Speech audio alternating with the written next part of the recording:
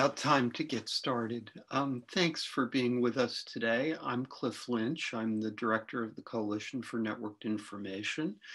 And you've joined us for one of the project briefing sessions on the third day of week 2 of our CNI Fall 2020 virtual member meeting.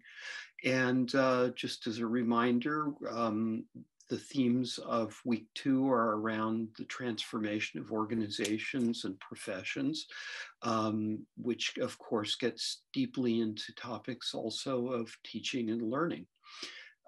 This is very much in keeping with all of those themes. A few mechanical things. We are recording this session. The recording will be available later. There is closed captioning available if you'd like to turn that on. There is a chat box. Feel free to use that for comments or to introduce yourself during the session. And at the end of our presentations, Diane Goldenberg-Hart from CNI will moderate a question and answer session. There's a Q&A tool at the bottom of your screen, and you can use that to enter questions at any time. We will collect those up and try and respond to them during the question and answer session. And with that, I want to just introduce this presentation and our two speakers. I am happy that Erin Tripp, the Director of Research and Innovation at LYRASIS, is with us, and she is going to be working with Tony Zanders. Tony is an old friend of the coalition's. Many of you will remember him from previous years when he attended, for example, representing Ex Libris. In 2018, he set out on his own to found a company of which he is CEO called Skilltype, which he will tell us a bit about. And really what this session is about is taking a look at how to do professional development in scholarly settings more effectively, more agilely, and more responsively. And with that, I will pass it over to Erin to begin the presentation. And let me just thank both of our presenters for joining us doing this. Over to you, Erin. Thank you, Cliff. And welcome everyone. This session is titled Modernizing Scholarly Professional Development with Ally and AI. We're so happy that you can be here. My name is Erin Tripp. Thank you, Cliff, for the introduction. I'm the Director of Research and Innovation at LYRASIS, and I'm joining from Moncton, New Brunswick in Canada. I'd also like to introduce a colleague who isn't here today, but her name is Annie Peterson, and she helped a lot with this presentation, and she's located in Durham, North Carolina. And Tony, do you want to introduce yourself? Of course. Hey, everyone. I'm Tony Zanders. I'm the founder and CEO of Skilltype, and I'm beaming in from Baton Rouge, Louisiana. Good to see everyone. Great. And if anyone wants to share where they're joining from in the chat, we'd be delighted to see where you're joining from or beaming in from today. So just a note on conduct. In this virtual space, we'll strive to engage in respectful discussion, ask questions, and seek clarification and be receptive to feedback. We also want to follow the CNI Code of Conduct, which I'm going to drop into the chat right now. And thanks, Clem and Carl, for letting us know where you're joining from, Honolulu and Albuquerque. Great to see you here.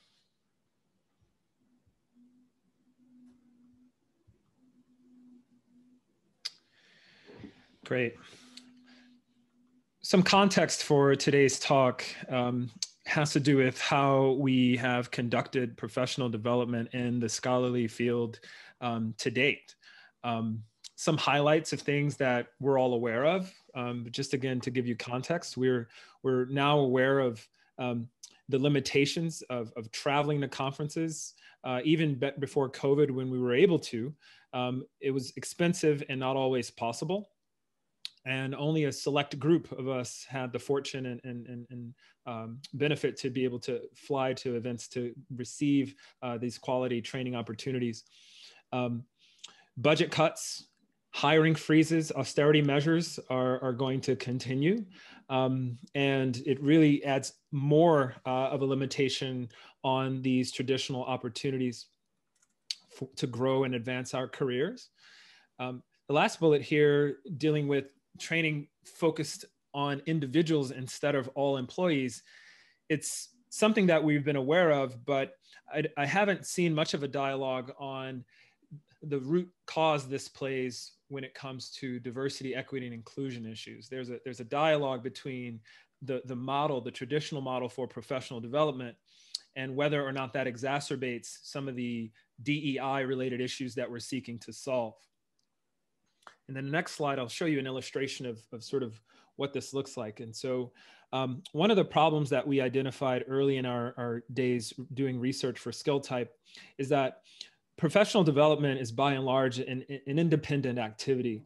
The current infrastructure requires librarians and our colleagues to navigate this career pathway process and this professional development alone. And so what you're looking at here is a diagram of a couple different options that we've all benefited from. Maybe you have a really good manager, and that manager is facilitating your professional development. There's a pretty active dialogue they have with you in your growth in the organization, but not everyone.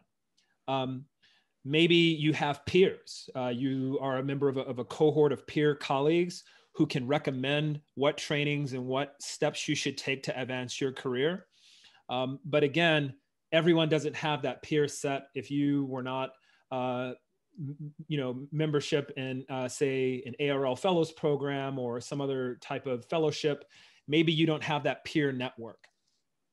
But even in the best case, if you have a really good manager and you have the peer set as well, you're still left to navigate a very large amount of opportunities that are coming from myriad sources, thousands around the world, to understand what is the needle in the haystack.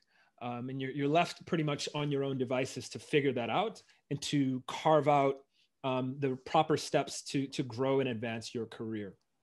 And so this is what we've observed in terms of professional development traditionally being structured more like an independent study. And so since March 2020, we've witnessed some really tangible and encouraging moves towards professional development becoming more inclusive. Without the traditional barriers in our way, more people can participate. It's as simple as that. And I feel like we could call this a silver lining of the pandemic. The question is, and do we feel like this reduction of barriers will lead to career advancement opportunities for more people? Is this a situation where a more diverse and inclusive atmosphere will lead to tenure and promotion requirements being met for more people? We think that it will. And that's not to say that we don't have more to do to make professional development more inclusive. It's a start.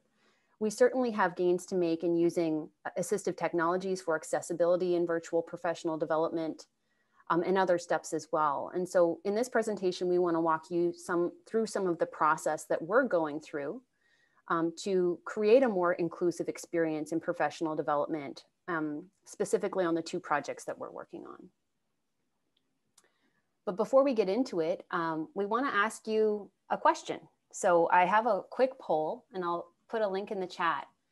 But how has your professional development changed since March 2020? Has it increased, stayed the same, decreased? Anecdotally, I'm hearing from a lot of folks that it's increased dramatically, but that may not be the same across. And we'll actually revisit the results at the end of the presentation. So I want to talk a little bit about LYRASIS Learning, and it's a program that I'm involved in. So training programs are very common and very popular in our field. They're often grant funded. And so LYRASIS had a very long history of delivering training in the field. And in 2018, the training programs were reviewed with a fine-tooth comb, let's say. And it revealed that the training programs were on a really unsustainable path. And I think a lot of grant funded training is on the same level. Expenditures are often higher than what's coming in to support the program long term. So this review, it found that revenue had been down for 3 years or more, that training really was focused on individuals, and Tony talked about some of the problems with that. So we weren't really talking about training teams or organizations. And it was really difficult to track and promote training as a whole. So if we were talking about transforming an organization or transforming a team, what we were delivering really wasn't landing. It wasn't resulting in what people or members needed it to result in. And so the review led to this brainstorming process and business planning process, and eventually a pilot. And so in March 2018, we piloted this new service, new program called LYRASIS Learning. And the crux of it was that we wanted to offer a subscription model, which was not the norm and still is not the norm. But it's intended to level the playing field so that you can offer all training on any topic to any staff member, so that there isn't 1 or 2 people allowed to attend a class for $150 a pop or $75 a pop, that you would budget annually for training for all of your staff on all of the topics that they might need to transform their team, transform their position, or respond to a new need or requirement. And it's really evolved since that pilot launched a little under 3 years ago.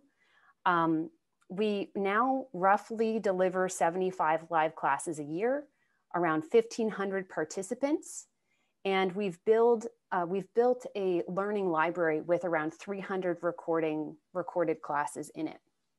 So the content is growing, the subject matter is becoming more wide, and we're really just starting to hit our stride now with leveling the playing field in delivering professional development to members.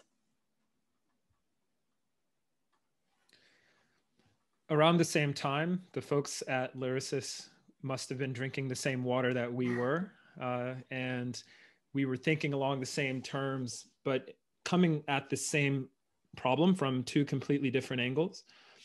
And so I want to walk you through a timeline of the Skilltype project, which October 2018, we came up with a name for this project, and had relationships that we call development partnerships with about 9 academic libraries who were funding the research and development for a software platform that could solve a lot of the issues that we were facing.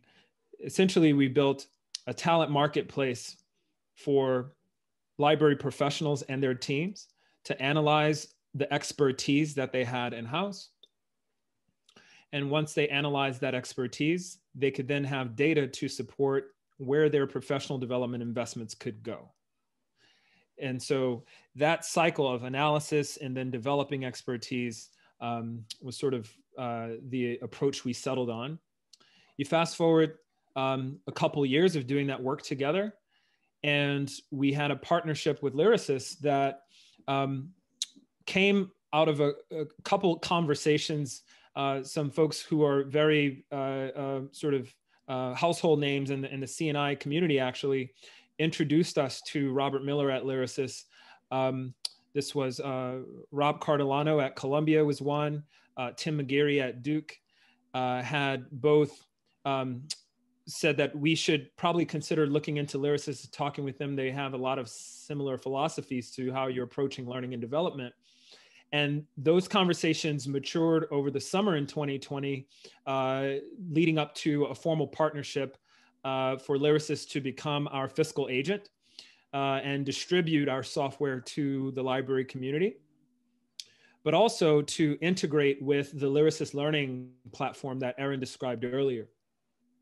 And so today we find ourselves in November, starting to focus on the body of content and training that's available inside of the platform to complement the set of tools we've built to analyze expertise inside of your organization. And so now organizations can develop a sense of what skills they have in the team, what everyone is interested in learning. And we're coupling those insights with an aggregation of trainings and content, starting with the LYRASIS learning platform.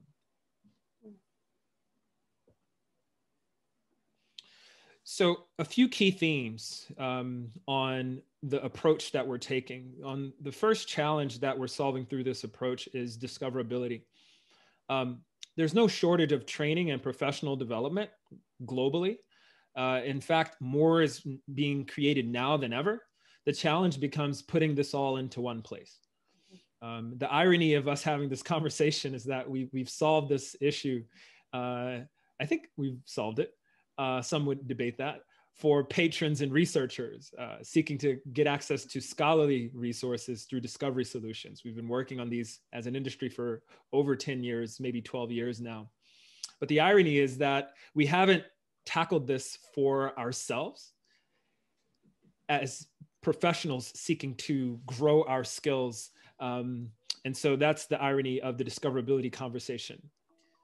Number two, the second challenge that we hope to tackle, as Erin alluded to, is affordability. Most professional development is only available to paying customers or registrants.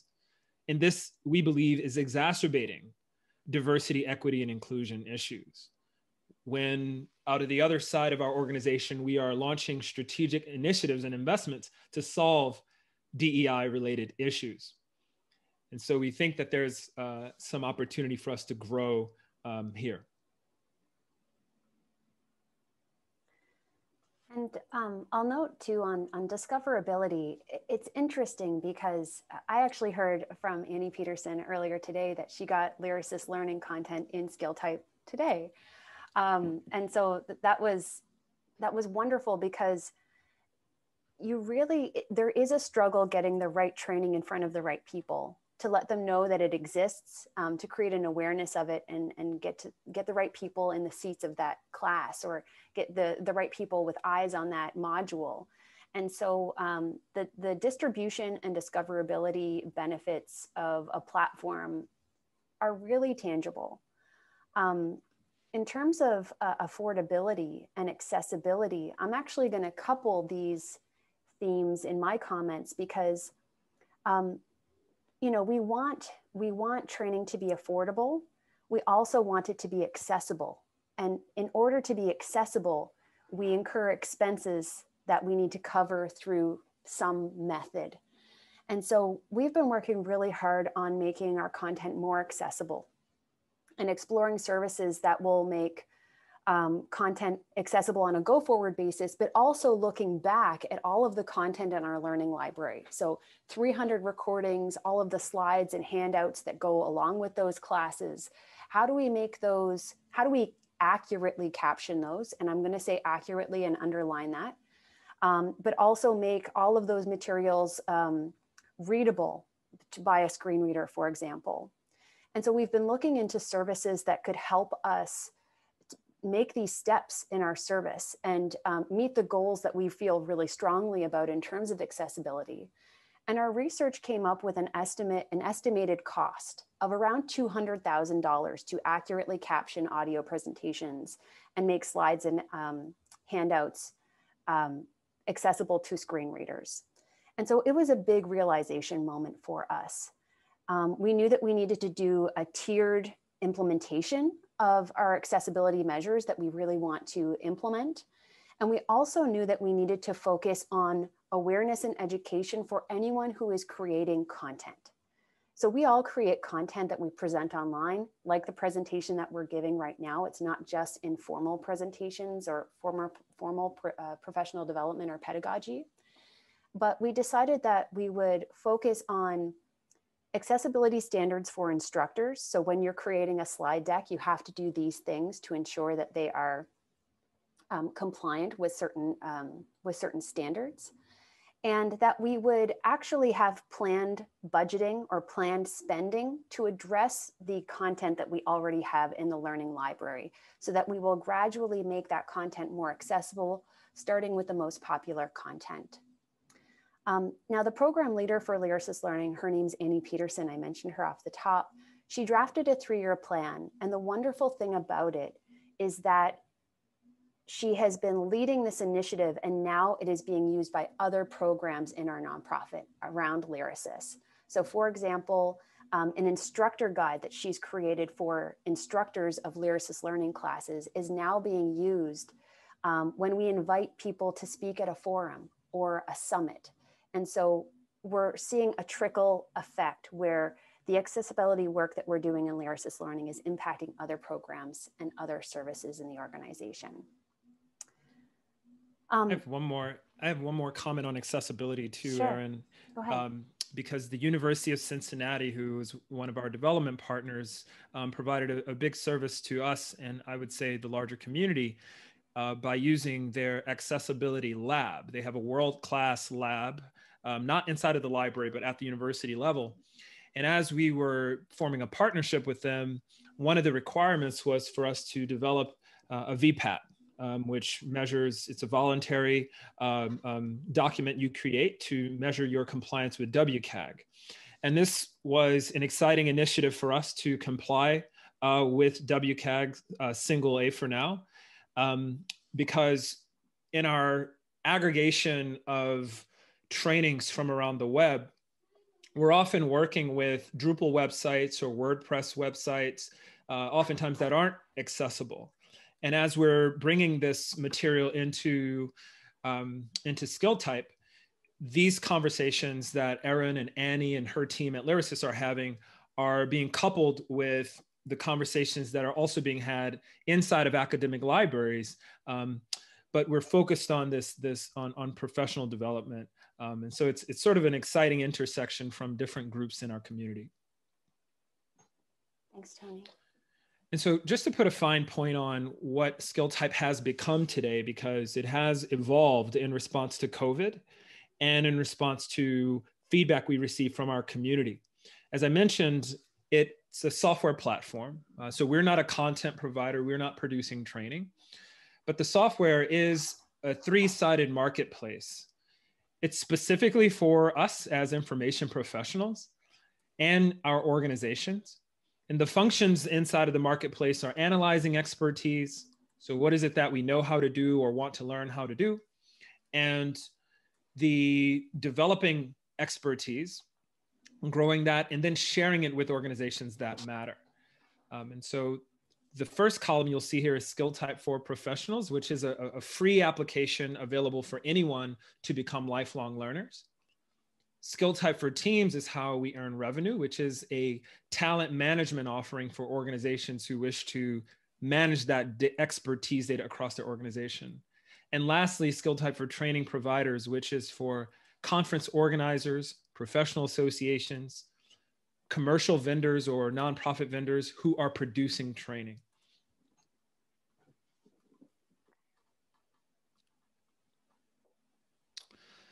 Where's this headed into the future as we wrap up?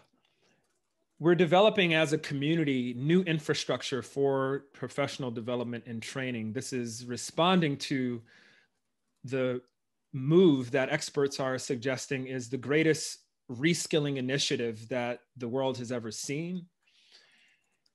People are investing billions of dollars in other industries into reskilling initiatives. But as the library and information science community, we haven't yet developed a cohesive response.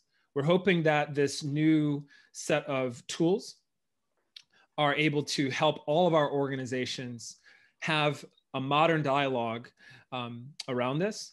And so I want to walk through the diagram in the final seconds here to show if we have a new model for considering a learner and all of the different inputs that are coming for a professional to guide their development. Software can help facilitate this. And in the diagram you see here, we have training providers that are pushing recommended content to me based on what I'm interested in learning from LYRASIS Learning. I also get feedback from my managers, from my supervisor, from my employer, who have the context of my 9-to-5 job, of the skills I need to do that job. And then thirdly, there is community input, because there are peers that are from other organizations who are in my line of work, and they too are walking through the same process and can provide recommendations. So we need a more multifaceted approach to facilitate what modern professional development can look like. And we'd like to thank you for your attention today and hope we can start a dialogue around these topics. Thanks, Tony. And I mean, this week's theme of the CNI presentations rather, it's about transforming organizations. And so the main question that we want to ask is, you know, what we're talking about, do you actually feel like it has the potential to transform an organization? Do you feel like it has the potential to transform your team or the work your team is doing? So that's the question I throw out to all of you who are in attendance.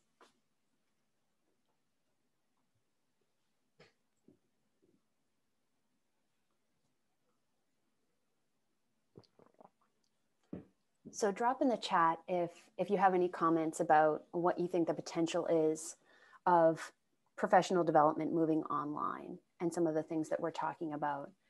In the interim, I just wanted to take a quick look at the results of the poll. So 44% of respondents said that their professional development has increased since the pandemic, since things closed down in March 2020.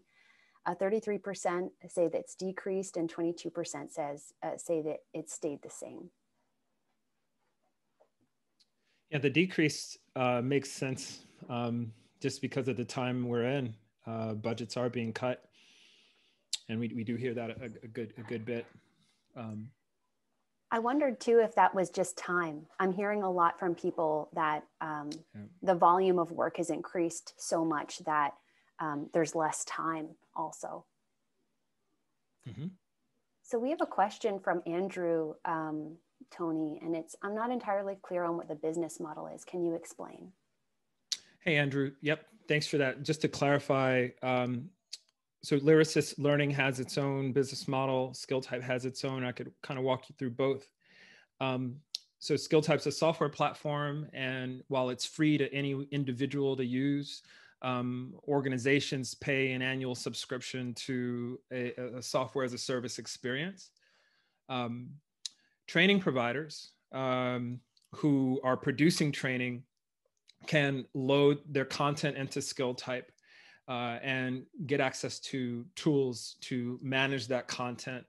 That is a paid service for training providers as well, to distribute their trainings, to measure the performance of those trainings, to get analytics on who's using the training, so on and so forth.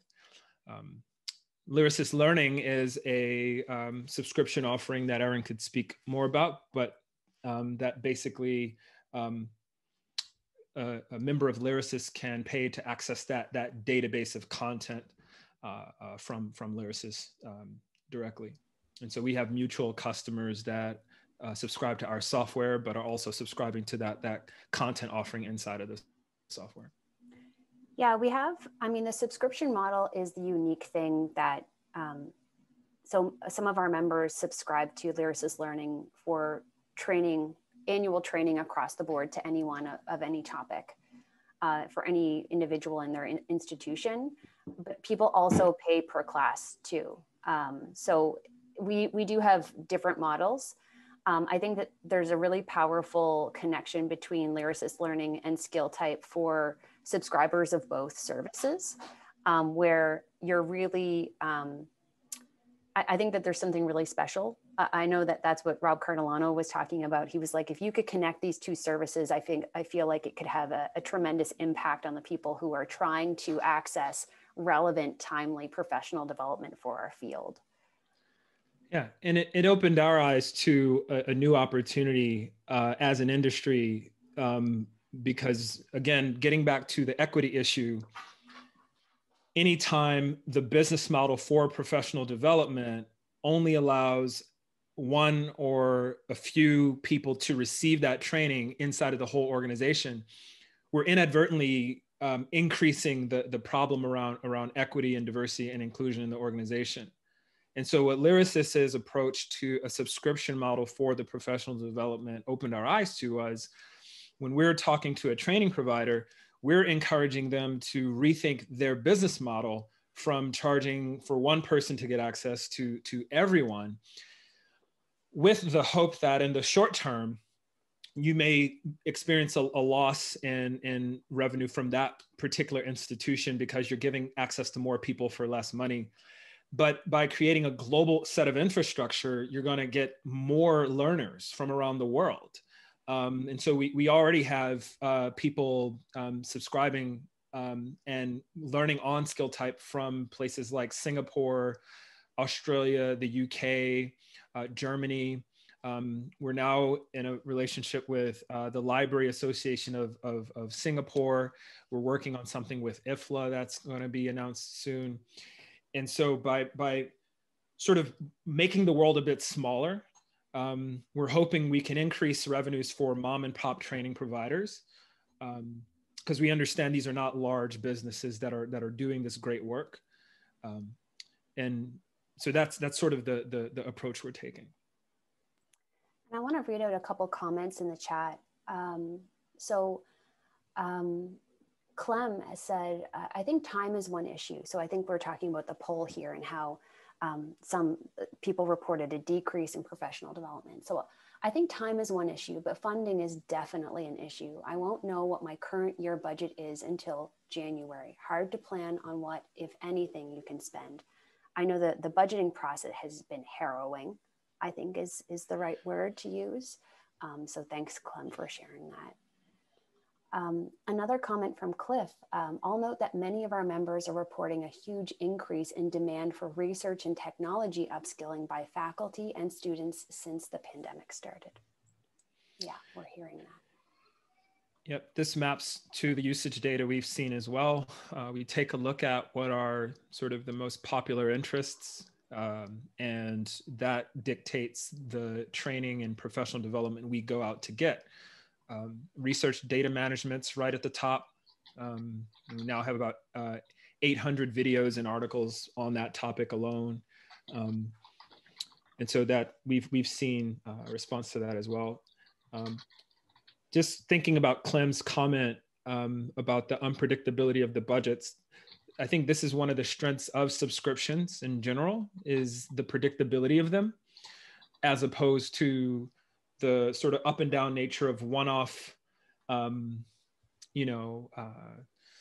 registration costs, or, figuring out what bundling model the conference will launch this time. Charleston just bundled some things together to allow a group of people to save money. So, but those are a bit less predictable. And so we think sort of all-in subscriptions do have a benefit of that sort of predictability. Yeah, it's interesting too. I was talking with some colleagues this morning about the threshold for when subscription is saving you money. And I think it's first, because we have different tiers for the different sizes of institutions, like for our different membership tiers. And so I think for at least one tier, if you were taking, if anyone in your institution was taking 3 or more classes, so 3 or more classes per institution or organization, the subscription would actually save you money. And so that was an interesting aha moment, I think, for us. I want to read out another comment. Cecilia is saying, I think librarians have kept up or increased their professional development, and those who are not in professional positions are somewhat reluctantly upskilling because they don't have enough work to keep them occupied. The mindset for professional development is just different between the two groups at my institution anyway.